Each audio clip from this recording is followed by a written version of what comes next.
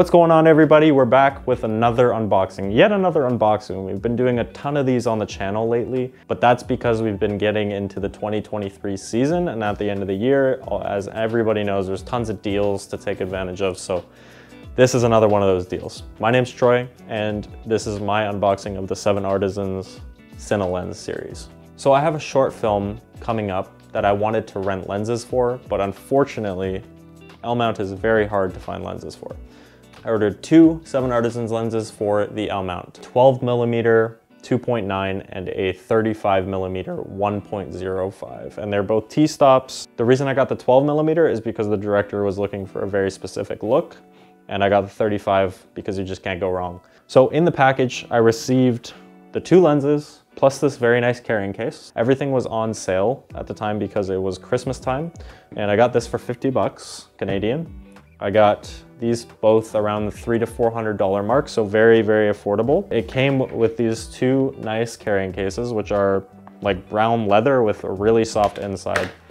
And then inside, they didn't actually come like this, but they came with cleaning kits, which is kind of cool. Vision case here. This is the Vision series from 7Artisans. Has a very nice foam cutout for your lenses. So it comes pre-cut and you can set your lenses in there.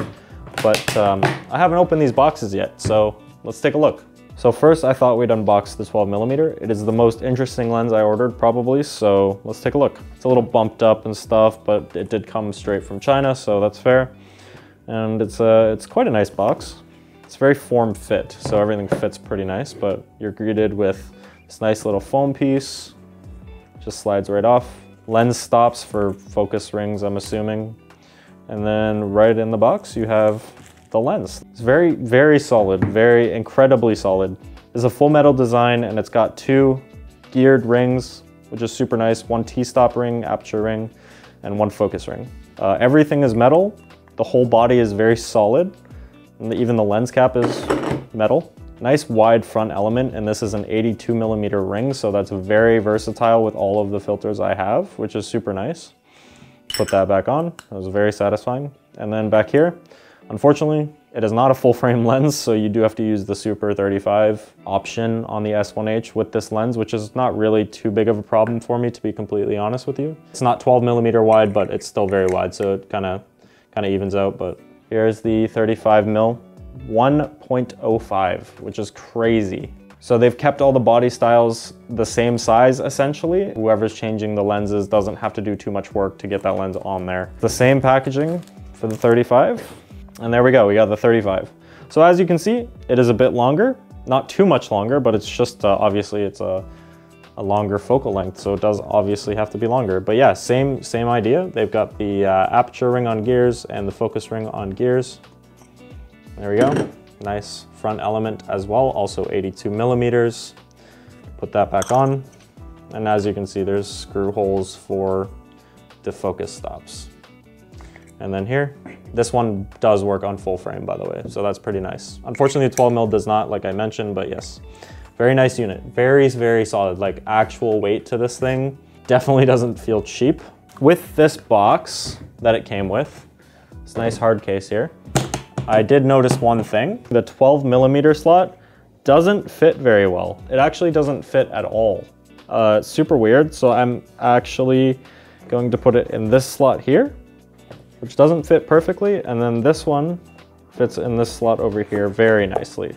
So the 12mm does have kind of a problem fitting in here, but I can't really complain for 50 bucks, to be honest with you. And then obviously there's an 85 slot as well. So this has been the unboxing of the 7Artisans Vision Cine lenses. I'm very excited to use these, and in the next segment of this video, I will put in some test footage and also some real-time footage of me using them. I have a short film coming up in February that I will be filming with these, so hopefully they hold up to the task. I've just been shooting on regular zoom lenses like Sigma 18 to 35s, Sigma 50 to 100, and now my 24 to 70, but now I have these to play with in a cinema environment, so I'm very curious, but they seem to have a very good build quality. And if you're just a freelance videographer that's looking to look a little more professional and you want to get a better look out of your camera, I think these are definitely worth investing into. If you're okay with the simplicity of the mechanics of how the lens actually works and you have a setup that supports using focus rings that have gears and stuff, these could be a very, very promising option.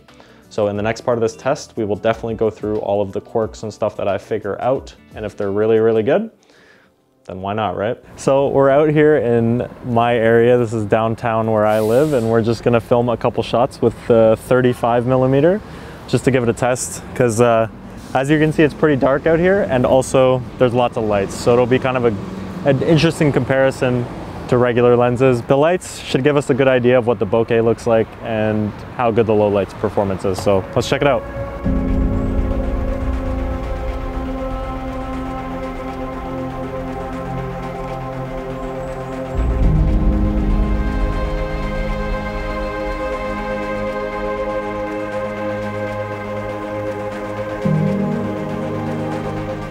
Here's a test where I opened the aperture quite wide and then brought it down quite low. As you can see, there is a bit of cat's eye in the bokeh, but that's fixed by just turning the aperture down a little bit. So 1.2 will kind of get rid of that. So it's not really a problem either, honestly. Just shoot a little under wide open.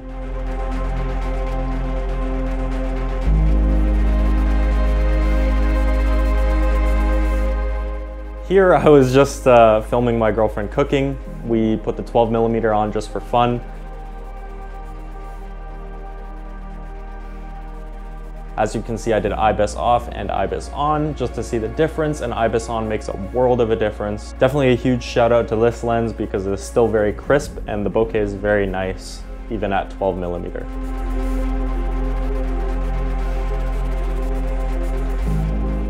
So here we are. We've got the 35mm on, and I wanted to test it kind of as a portrait lens, see how it works, and it hopefully it looks pretty good. I can't really see, I can only see from the monitor, but final thoughts, I love the lens, it works fantastic, everything functions extremely well. The focus ring is very smooth, as well as the aperture ring. The sharpness is definitely there. Both of these tests that we're doing right now with the lenses are to test the wide open aperture, how sharp they are, if there's any focus breathing, what gets distorted around the edges and that kind of thing. Since these are my first cinema lens purchases for this camera, I don't have a problem that they're a little inexpensive and aren't perfect around the edges, literally.